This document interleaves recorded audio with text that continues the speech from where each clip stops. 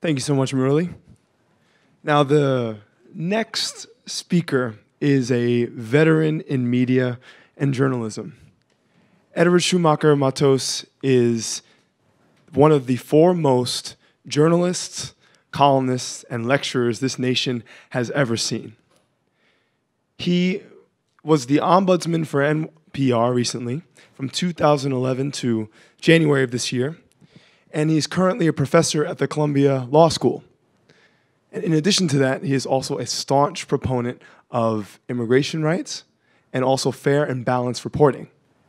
In fact, in a recent event in the Woodrow Wilson Center, he said that in today's media, we spend way too much time on details and events instead of framing the issues based on what's most important, which is values and morality. It's a nugget of wisdom, and we're excited to hear more nuggets of wisdom for you. So please join me in welcoming Edward Schumacher-Mathos.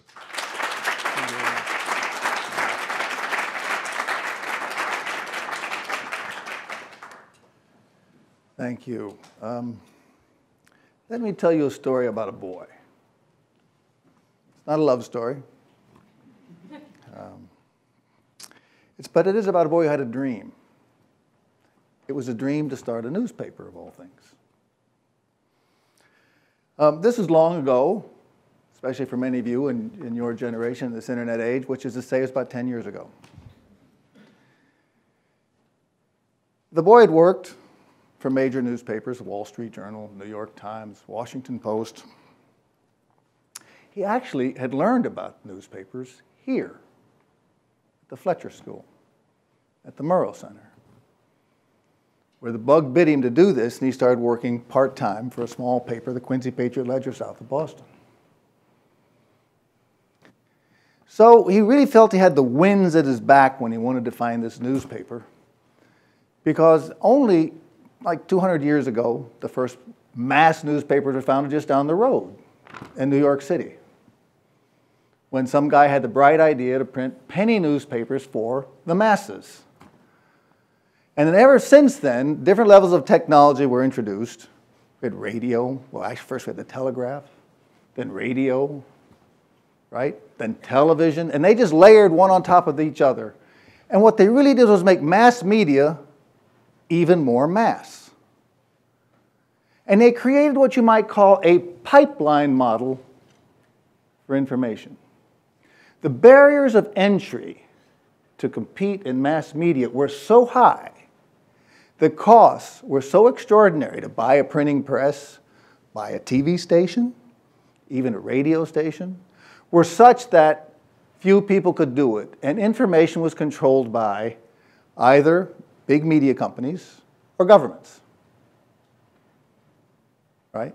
And information flowed through these pipelines, and from one end were these producers, and at the other end were the rest of us, known as the audience. And these guys spoke with authority, and we believed them. And I wanted to be on their side, right? But I had to raise a lot of money. Oops, I already blew the story. We know who the boy was. But I had to raise a lot of money, and I did, $45 million. And I didn't start one paper, but 4 papers in Texas. They're in Spanish, but that's really irrelevant for this because they served a huge underserved audience, the way newspapers always did, the way mass papers always did. And when we launched those papers, they had tremendous readership, far surpassed every readership goal. You know, won all kinds of prizes, but only had a problem. Money, revenues, advertising. Something had happened between the time I first dreamed up this newspapers and launched them. Right when we launched the 4th paper, advertising for print began heading south. This was in 2005.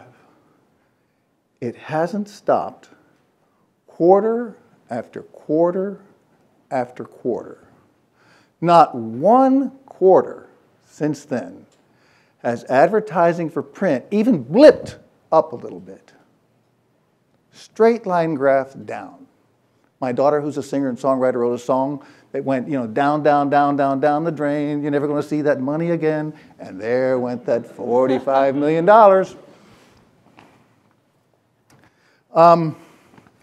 It was a terrific blow to my poor ego. And I decided I had to figure out, okay, what happened? And I dedicated myself to really studying about this new digital world that we live in. Of course, we had a website, like everybody has a website, just kind of nifty, but that wasn't good enough. And so when I started looking around, I discovered the issue is not, oh, the internet, oh, there's new technology. No. The issue is the whole way information and our societies are organized has changed. We've gone from this pipeline model of information to a networked model. And network models, nobody controls. I'll come back to that point. So suddenly, the people formerly known as the audience are in a way, in charge. We're kind of back to the way it was before that mass media began, where we're all informing each other. For those of you who think that, say, the New York Times or the Wall Street Journal really dominate the spread of information, the average number for all news media you can imagine, like 70% of the traffic that goes to news websites actually comes in through social media. And that percentage keeps going up. That is to say, people do not go to the New York Times website to read the New York Times. They really find an article that they like, either in their news feeds on Twitter or Facebook, wherever it is, or from a friend, through social media, in other words, that we're spreading amongst ourselves. So that nobody controls the information like they used to. This is not to say that the Times and everybody don't have authority. They do, but not like they used to. Nowhere near it. And so, the mantra for what this means, this kind of new world, right, which not just challenges media companies, but also challenges governments, is that authenticity is now more important than authority. That we care more about what some citizen journalist who sees or experiences something than what some professional journalist or official tells us happened. And this happens everywhere in the world. Don't for a second think that because of what you saw in India, or what you hear about in Pakistan, or what you hear about in Africa, is any different. Technology knows no boundaries. It knows no culture. In some places it's more advanced than others, but the impact is the same. So when I say that authenticity is more important than authority, it's such that, like for example, when there was a bombing in London of the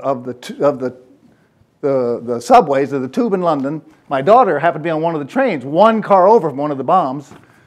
Thankfully, she was scratched up a lot, but survived. The mayor of London put out a statement saying nothing had happened. And everybody on the train is sitting there with their little phones saying, whoa, whoa, whoa, whoa, whoa, something's happened, there's been a bomb, the mayor had to retract his statement. Same thing happened in China. You think of the Chinese government being all powerful? It is not. When there was a big crash of high-speed trains in China. And you can go around the world and find these kind of examples. So, it has led to this kind of growing cynicism, lack of trust in institutions. If you look at polls, say Gallup does these polls from around the world, and a number of other polls that show that, for example, in the United States, one can argue that the quality of American journalism has never been better, and the trust in American journalism has never been lower. It continues to go down the same way that advertising goes down. And the same thing happens around the world. Trust in institutions is a crisis. So, You know, you could even argue what we're seeing is a threat to the whole Westphalian order of nations that we know. I don't want to exaggerate this thing. It's still premature, right? Let's don't say the world has changed.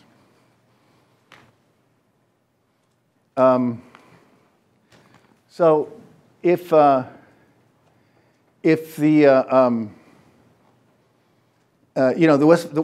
Treaty of Westphalia in 1648 essentially established the world as we know it. It created nations and meant you respected each other's territorial integrity.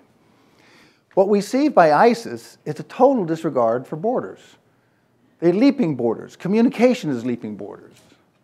To what extent are our borders as we know them going to continue? These are the kinds of problems that we have, right? So, but just as there are these issues, there are opportunities. And they're for Fletcher, for all of us sitting here in this room. First, let's take a look at the media landscape so you can picture, let's place where Fletcher could be in the landscape today. We know the mainstream news media is in crisis. The business models don't work. The ad model does not work online. The New York Times would collapse tomorrow if it had to rely on what it makes from online advertising and online subscriptions, not to mention every other media company that we know. So, that being the case,